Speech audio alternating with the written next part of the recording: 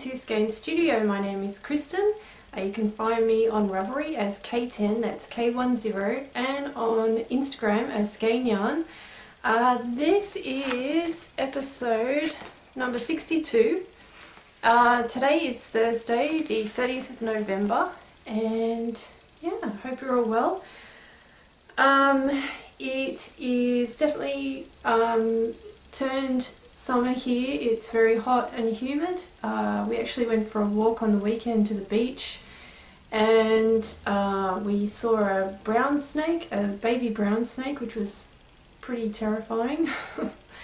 It was really weird too, because the path that we were walking on, it was quite hilly, and the snake came out of the bushes and onto the pathway, and it couldn't grip the pathway, so it started to fall, like slide down the path, and there was a couple in front of us, and then there was us, and we turned around and ran the other way because we know how poisonous they are.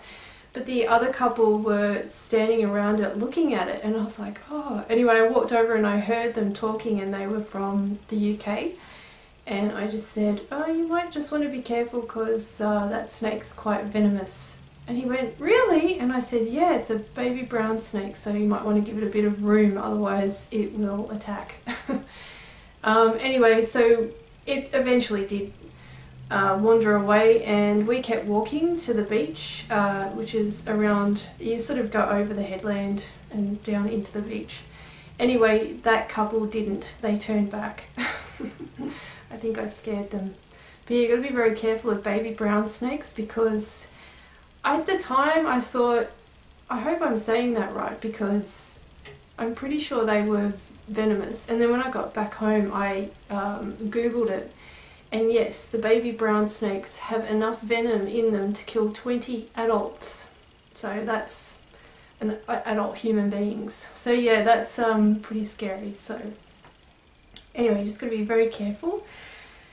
But yes, we only saw the one snake, thank God. I hate snakes. They just terrify me. And I grew up in rural New South Wales, and our house backed onto a creek, and in summer a creek or any sort of waterway is probably the worst place to be for snakes, because they do go down to the water. So yes, I've seen a lot of snakes, and yes, I'm always, no matter where we are, even if we're in a country that has no snakes, I'm like super alert when we're anywhere near high grass or bushlands. So yeah, anyway, that was interesting. But yeah, the weather has been really, really humid and hot, and makes dyeing a little bit difficult. Uncomfortable, I suppose, is a better word. But yeah, anyway, we're almost at the end of the year, which means we have a bit of a break coming up, which is great. Next week I have my family coming up for a early Christmas. Paul and I are actually heading to his parents' place in Perth for Christmas, so we won't be here to spend it with my family, so we're getting together early. So I'll have my parents and my brother and his family up. That's next week. I will still a podcast. They're not coming till Saturday, so I will get a podcast in on Friday. So yeah, busy. Let's get into the knitting. So works in progress. I am still working on my test knit. This is for Hohi, Locatelli. It's a simple top-down jumper that I've shown the past few episodes, and I have finished the body completely. She changed the pattern sort of halfway through test knitting, and by change the pattern I mean she added a couple of inches to the bottom, just because she had been wearing the jumper and found that it was riding up. And needed a little bit more length in the body. So that was lucky, because I was just about to do the ribbing when she told everybody to add a few more inches. So I added, I think she said add another 2 inches. I think I added 1.5. Yeah, and then the rib at the bottom, She has you knitting the rib, I think it's like 6 rows of rib, but I found that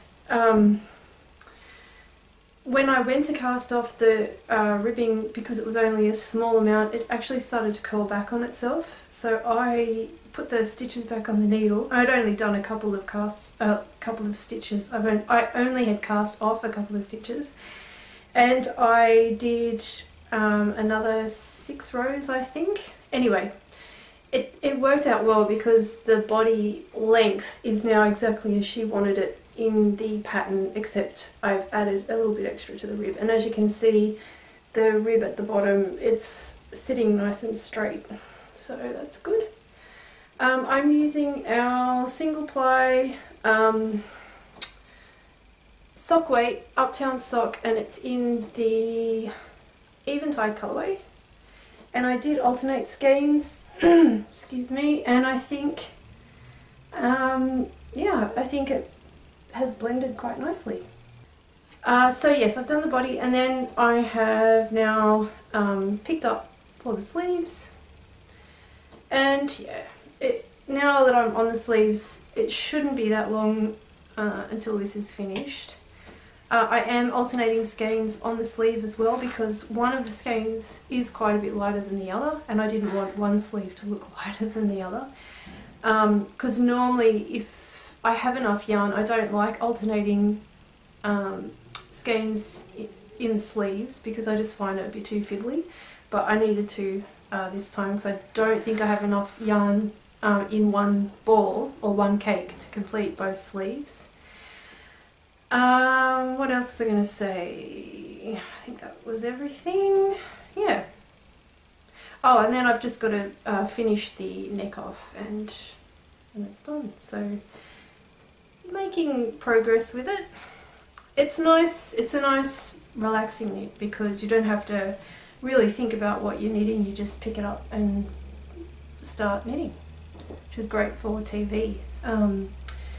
Great TV project. What else? Oh yes, so I cast on a new project. I spoke about this the last couple of weeks. This is Portage by Melissa, and I really don't know how to pronounce her last name. Schaschwary, something like that. Schaschwary. I've looked it up on Google and it won't tell me, so I'll put her name over here. And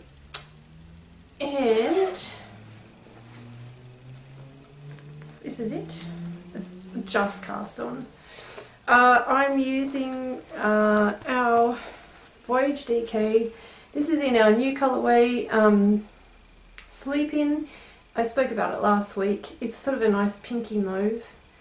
And yeah, I only really just cast this on, not last night, the night before. And I started knitting this while we were watching TV, and I was actually feeling a bit tired. And the back of the cardigan has a kind of like a cabley stitch pattern, which you can't really see there, but it takes a bit of concentration. I'm sure once I get the pattern in my head I'll be able to knit on it without thinking about it, but it was just a bit too much for me, so I ended up putting it down and picking up the test knit, which is good because I really should probably knit on the test knit more because I need to get that finished. But I also wanted to play around with these needles, which I mentioned was sent to me by HiyaHiya. I actually was contacted by HiyaHiya Europe on Instagram, and they asked me if I'd like to do a review of a set of their interchangeable needles, and I was more than happy to do that because I've never used their needles before, and they sent me a bamboo. I've already said all this before, and I'm really enjoying them. I think, well, I'm enjoying them so far. I mean, I haven't knit a lot with them, but one thing that I have noticed that I really like is the cable is very flexible, and it's so much more comfortable to knit with. than the Knit Pro, which can be a bit stiff and kind of, so when you're knitting they sort of stick out like this, and it I don't know, feels really odd. But this is really nice. It you know, you can kind of move it around and the cable will move around. That was one of the big things I found when I started using these needles. It was like, oh, that's really good. Anyway, I will talk more about it as I progress with the project. Yeah. Oh, I also wanted to mention my bag that I'm using for this project. So I was looking in my stash of project bags and I wanted something nice and Christmassy, and this stuck out. If you've been watching the podcast for quite some time, you'll remember this was sent to me by Made by Ganache, who has a Etsy store. She's an Australian project bag maker, and she sent me this and I just love it. It's the Snuggle Pot and Cuddle Pie fabric, and yeah, it's just that green and red and very kind of Australian Christmassy, summery type fabric. It's really, really sweet. So yeah. Finished object. I am wearing it and I'm going to have to take it off soon because it's really, really hot, but I'll take it off now. I finished the Surprise Party shawl. This is the one that was designed by Curious Handmade, aka Helen Stewart, and I had such a great time knitting this. It just flew off the needles. It was a lot of fun. I really, really enjoyed it. I used it mainly as I wanted a kit for our new colourways that are coming out soon, and B, I wanted to test the colourways in a project, and I've seen so many of these on Instagram and I loved all of them, so I knew this was going to be a perfect project. So, and it was fantastic. The only thing that I did differently was I added a contrast picot border in the yellow, and I was a little bit worried at first that it might look a bit odd,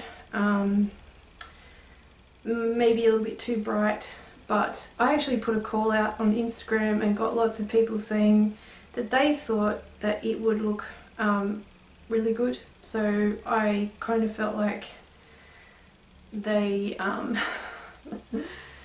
yeah, they were giving me permission to do it. I mean, honestly, I thought if it was going to look a bit silly, I could easily knit a few rows, not a few rows, but do a little bit of the picot bind off for say a couple of inches, and then if I didn't like it I could easily rip it out. But I knew as soon as I started doing it that it was really, really nice. It suited the project. I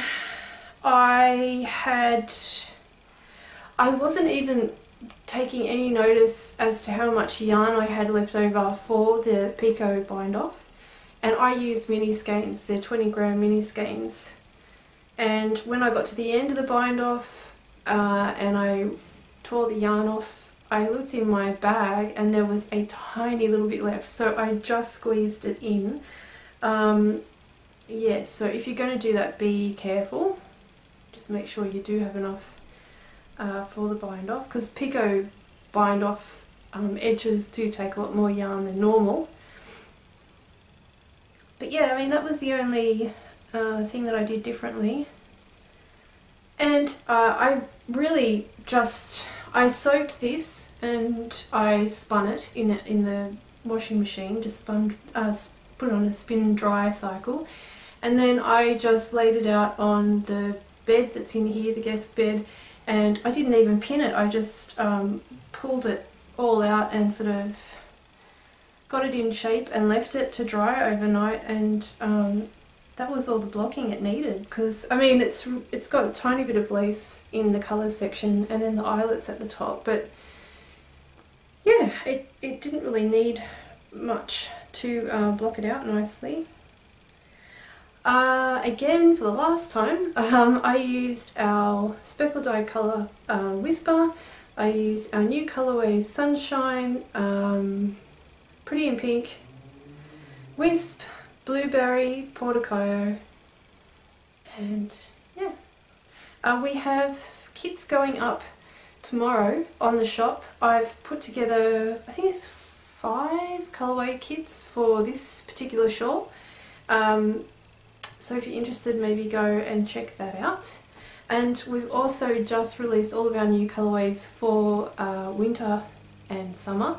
So if you missed last week, I think I was explaining that we've decided to do 2 different colour types, 2 different colour palettes for each season. So we are going into summer now and people in the north are going into winter. So we've done colours for both seasons and then put them together, and I'm really happy with it. So if you're interested, go and have a look at our colourways page because they're all up. In the mail, I received some lovely yarn. So last week I had the awful incident with the Walk collection yarn that I tried to frog my project, and I got into a big mess and I ended up having to throw a lot of the yarn away. I actually was lucky because I had frogged a whole skein of yarn, and I thought I only had the one skein, but then I was looking around and I thought I had it in here, but I must put it away.